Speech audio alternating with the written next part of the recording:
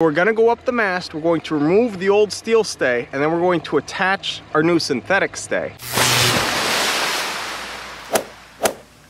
So we're going up, we're gonna hoist ourselves up with a gantt line, and then do all the work, and then come back down. So this whole process to replace the stay from steel to synthetic uses one trip up the mast. So you're gonna take the top of the stay up with you, and you're gonna attach it up there. All right, we are now up the mast. We're at the tangs for the inner forestay, and then what we're gonna be doing is we're gonna unhook the old stay that's made of steel. We're gonna tie it to something because the sucker is really heavy, so you don't wanna just let it fall because it'll hurt stuff on your deck. I mean, let alone if it hits someone, they're dead. So you don't want to do that. After that is off, we then hook up our new one. With steel rigging, you have to be mindful, and you always need to have toggles because you have the tang that comes down and can pivot this way, but you have no ability to pivot this way. So that's where the toggle comes in, because now the stay can go side to side and up and down. So it can move in a universal joint, and then you're less likely to get stress cracks. Now with synthetic rigging, you don't have to worry about stress cracks because you're not using steel rigging, but you do have to be concerned about chafe. A couple points to make. So we have the synthetic stay comes up and goes to the toggle, and its thimble is here with the clevis pin holding it, and that goes to a tang which goes to the mast. We have this service here, so this is a DYNEEMA line that's wrapped super tightly around it. Now it's got a little bit of a kink in it, but that'll straighten out when it goes under load. And then we have chafe sleeve down here.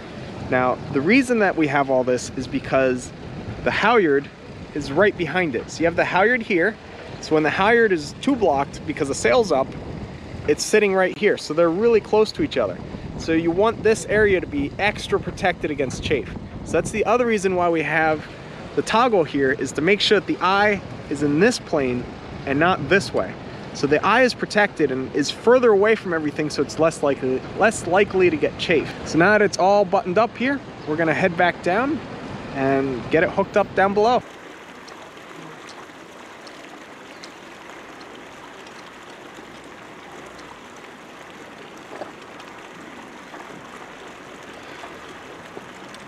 Touchdown. Now that we have the stay hooked up and connected at the top of the mast, we're gonna finish making the stay properly.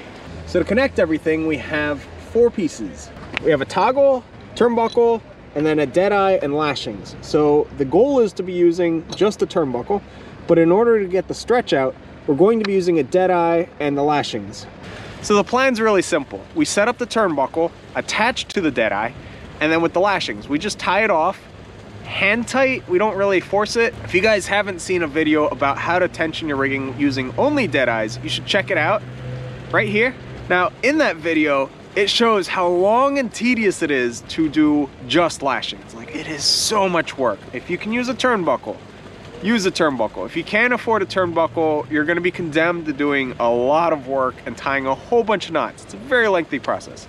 So to make life easier, I'm using a turnbuckle here. So what we're gonna do is we're gonna get it as tight as we can with the turnbuckle fully open. Then we tighten the turnbuckle, get the stretch out. When we get the turnbuckle tube locked, we loosen it, we tighten the lashing again, and then we tube lock the turnbuckle. And we just keep going over and over until everything is tightened down. Once we get the stay so that it's stretched all the way, then we can pull the chafe sleeve down and get that part finished up. You can see this huge gap here that we have to close down now. Our final length that we're shooting for is 24 inches from the chain plate to the loop. We're pretty far away from that, so we got to go bringing it in.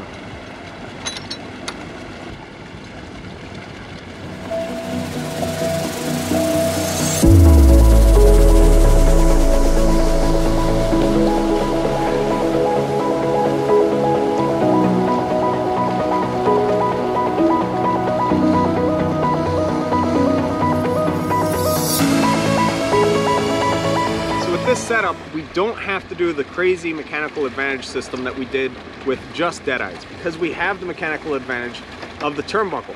So now that we have it all tied up, we're just going to tighten this down, and that's going to make everything nice and tight. That's going to then stretch out the rigging, and I'll show you how to stretch the rigging in just a second.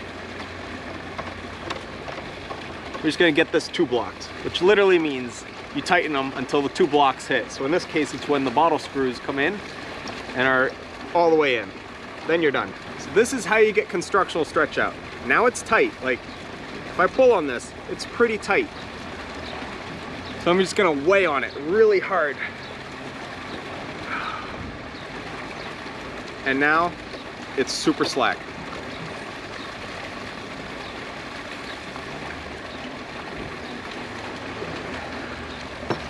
So now we just loosen this, tighten it up again, and repeat the process.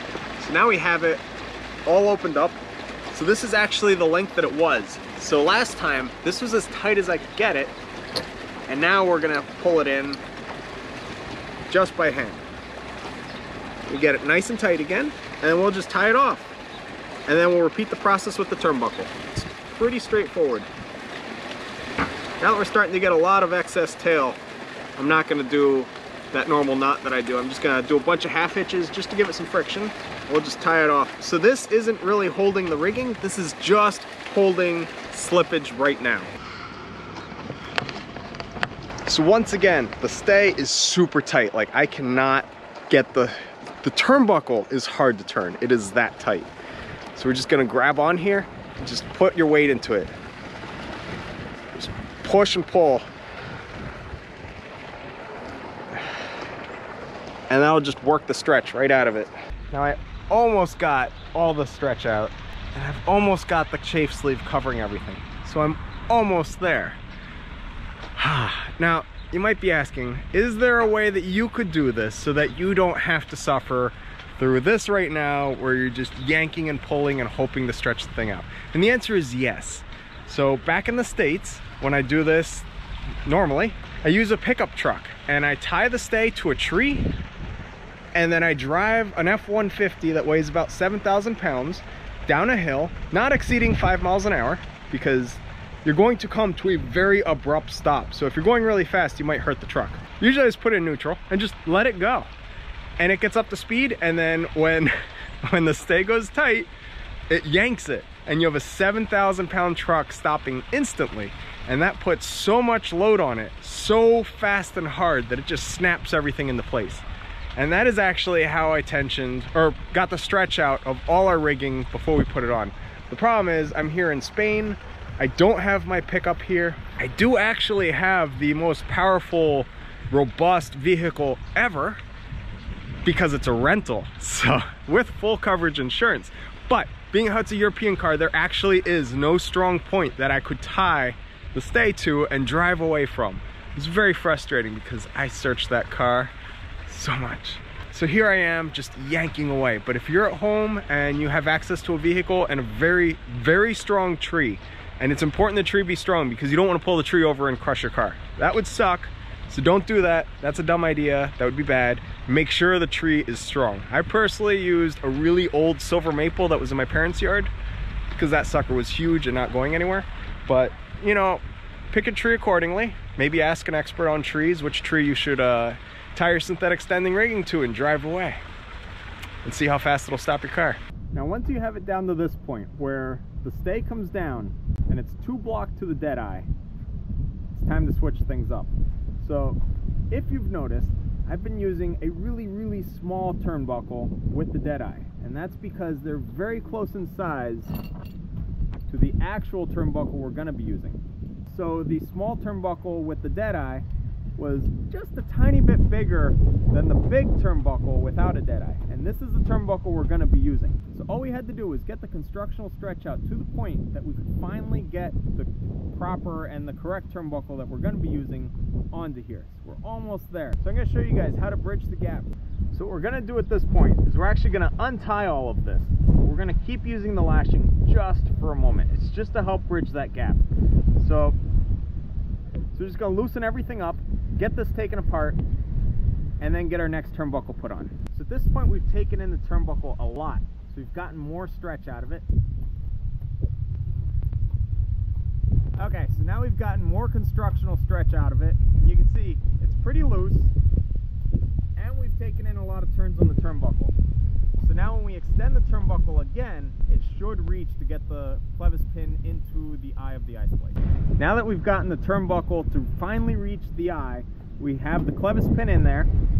It's all done. All we have to do now is tension it and get any last little bit of stretch out of it. And with that, we have a fully synthetic stay attached and tensioned only with a turnbuckle. So it's just like stainless steel rigging, except that you don't have any of the negatives of stainless steel rigging and you get all of the positives of synthetic rigging. Now that you have your stay fully tensioned and everything, the last step is going to be to pin up your turnbuckle.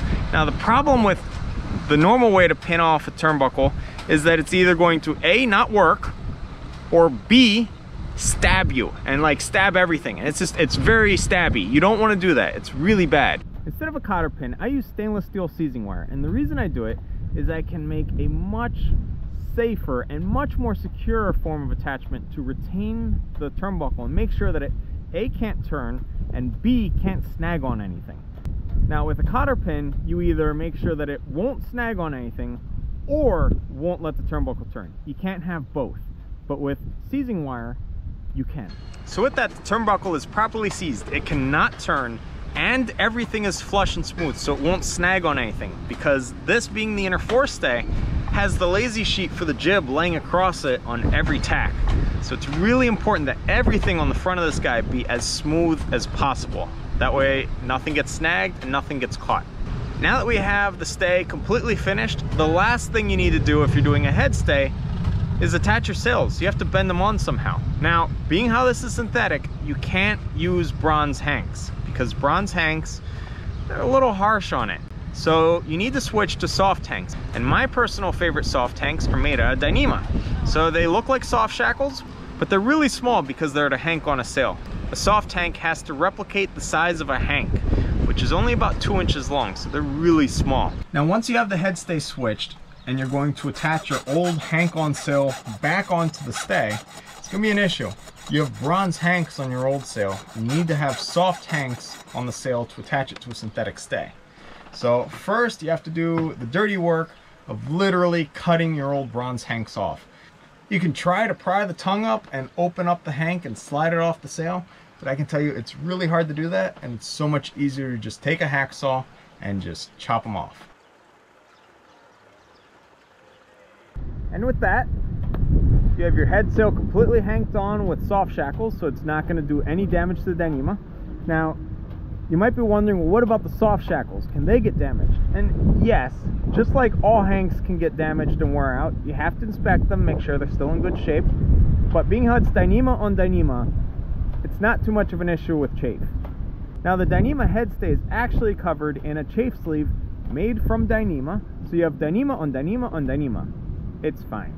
So just keep an eye on it, make sure nothing's wearing out, and if anything does start to wear out, the problems are just going to manifest themselves as simple chafe. So if you start seeing chafe, you know it's time to do a little work on it and just maybe change how something's set up, or just replace a part before it wears out completely.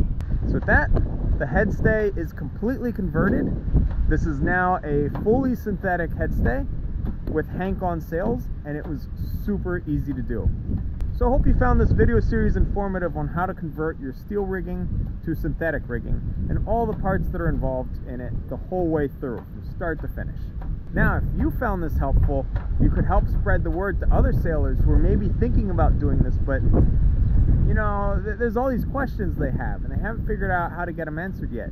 And maybe share this video series with them. That way, more people can learn about synthetic standing rigging and how easy it is to do it yourself. Thanks so much for watching. Be sure to like, subscribe, and share this video with your friends. And if you'd like to follow our journey in real time on a map, receive postcards from our ports of call, and message us directly to the boat, you can go ahead and become a patron using the link in the description down below.